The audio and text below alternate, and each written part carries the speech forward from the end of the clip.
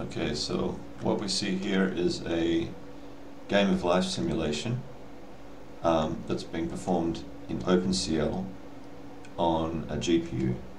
It's running at 60 frames a second, and the board size is 2048 by 2048, and it's then being rendered as an OpenGL texture. The game board is rendered as an OpenGL texture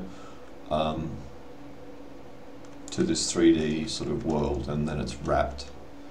So we can see here, we can zoom and look around, see what's going on. So this is all happening in real time.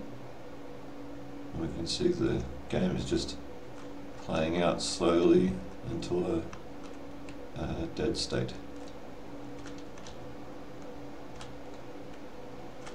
Okay.